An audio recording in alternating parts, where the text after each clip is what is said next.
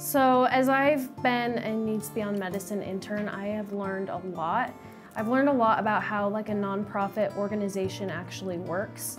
I've learned about different like fundraising techniques and different ways we can get people involved in Needs Beyond Medicine. I've learned that 1 in 3 people will be diagnosed with cancer in their lifetime, which I was not aware that it was that big of a problem before. And I also wasn't aware about how expensive treatment is. Like chemo costs like thousands of dollars, and I was not aware that it was that expensive. So it's been really rewarding to be able to be a part of that process to help cancer patients with that.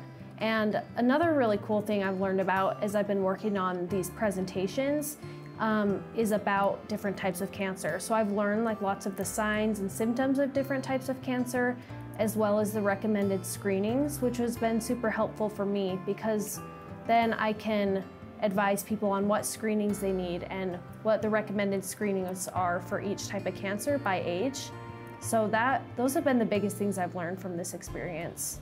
So I actually want to work in dermatology, and I want to specialize in like skin cancer treatment and removal. So I think that this experience will help me a lot with that because I will be more aware of all the expenses that these cancer patients are having to pay, and that'll really help me trying to like find ways for them to reduce those costs. And I'll also definitely mention Needs Beyond Medicine to patients who would qualify for the relief program.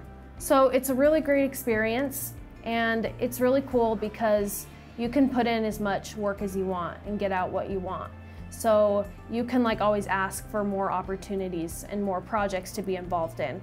And it's really rewarding to be able to see that your work is helping people, and it's great to be able to see that when you're doing booths and stuff that you are helping get the word out and helping people apply for the relief program. Because I've known as we've been doing booths, most people who walk by have never heard of Needs Beyond Medicine.